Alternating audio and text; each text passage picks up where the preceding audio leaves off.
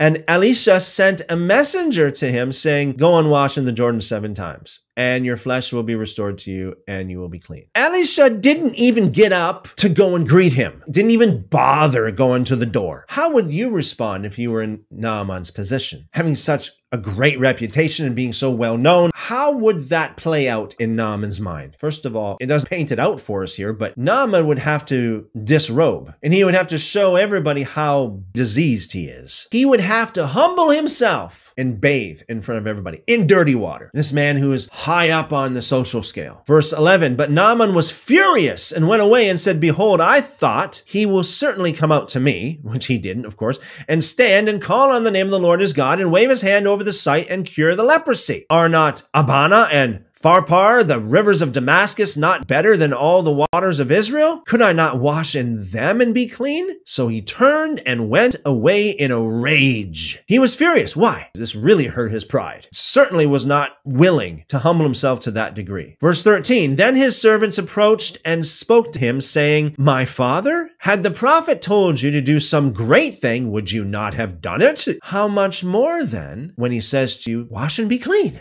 Just simple. It's not a great thing, but it's a very simple and easy thing. Well, of course, it wasn't easy for Naaman because of his pride. Basically, what happened here, the servants of Naaman broke his pride when they said this to him. Elisha sent a messenger to him. He already knew what was going on, and he already knew what Naaman needed. He needed to break his pride. Therefore, Elisha is not even going to pay attention to him much at all. So he just sent a little messenger to him and told him to do something that is very simple and not very extravagant. Naaman did that, dipped himself in the Jordan 7 times in accordance with the word of the man of God, and his flesh was restored like the flesh of a little child, and he was clean.